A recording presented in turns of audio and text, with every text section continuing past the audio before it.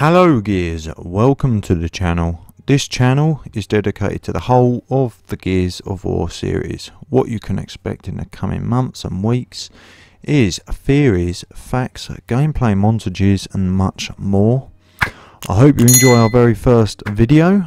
Let's get started. Fact 1.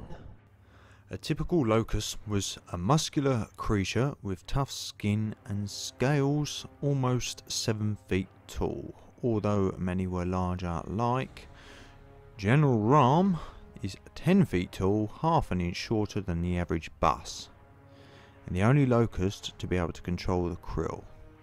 Them weird bat looking things in Gears 1. They were considerably larger than a normal human and notably stronger. Their bones were heavier and showed signs of extensive thickening. Fact 2. Then let's carve our names into history. I would feast upon the terror of all Sierra. Before the end, I will demand recognition from our gods. Ram's declaration before commending the assault on Janamont. Emergence Day occurred a mere 6 weeks after the Pendulum Wars ended. Just when everyone was getting settled into Sierra's first era of peace.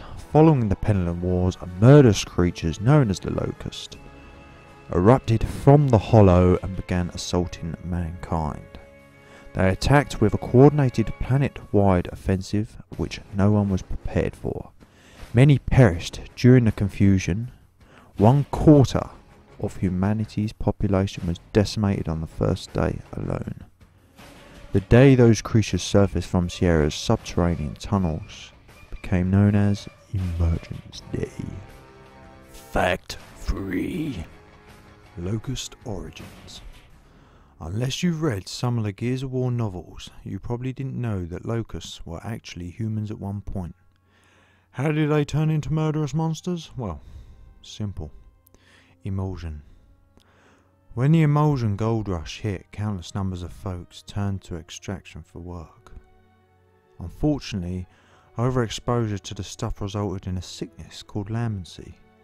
That began transforming humans into monsters. The COG quarantined all infected miners inside its New Hope research facility. You know that AI controlled death trap you explored in Gears of War 2? Well, that's it.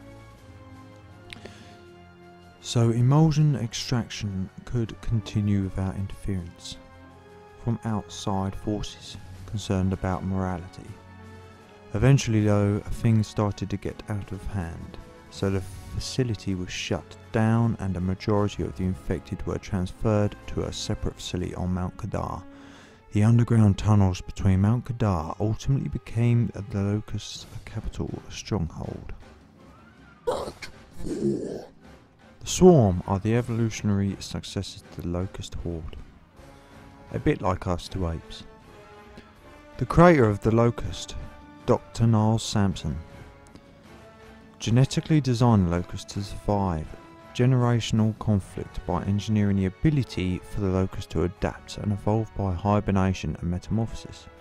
After exposure to the emulsion countermeasure weapon, the emulsion residing in the DNA of the Locust expelled from their bodies and crystallized to form an impenetrable cocoon shell.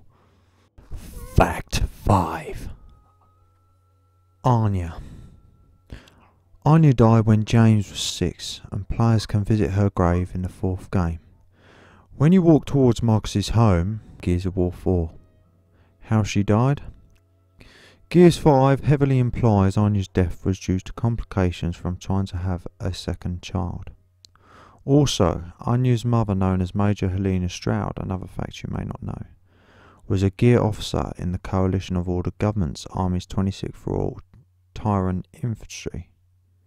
She was part of Howard Company 17 years before Emergence Day, and the commanding officer of C Company 4 years before Emergence Day. Helena fought at the Battle of Shavad and the Battle of Ragani during the invasion of Kashkur. She commanded C Company at the Akastu Emulsion Fields and was killed during the Battle of Asfo Fields in 2 years before Emergence Day, and was awarded the Embry Star for her actions during that battle. Thank you so much, Gears. I do hope you enjoyed this video. Please do not forget to like and subscribe and share. See you in the next one. Delta out.